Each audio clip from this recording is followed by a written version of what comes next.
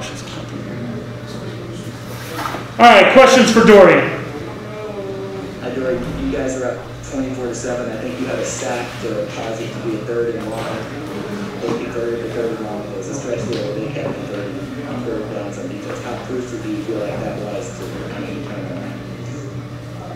I think it's very crucial because on 3rd and down, that's something we key on is getting off the field on third down, and we just had the wrong package on and called the wrong play to the look we got.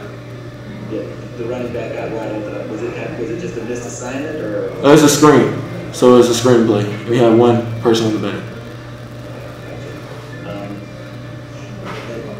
How hard was it to, when things started going along, the pressure that you guys were getting early stopped? Was it just what changed in terms of Easton being effective blocking? Effective blocking. We sat back and we wanted the QB to make mistakes by himself, and I felt like we could have put some pressure on the quarterback as well. Do you find it fairly encouraging to have 5 turnovers overnight, or is that more frustrating just to have that many but still have to score?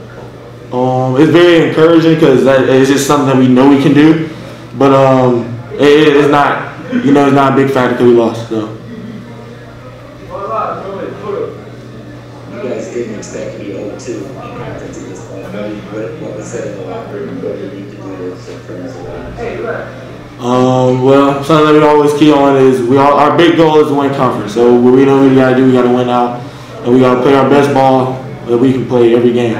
We gotta focus on each game one at a time. Jason. Says like Houston's offensive line. Do you feel like they just did a really spectacular job, or do you feel like maybe you have to try different ways to kind of get pressure on the quarterback?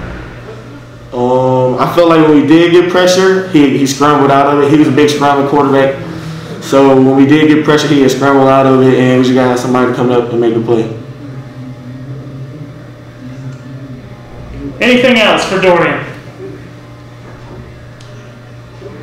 All right, everyone. Thank you very much.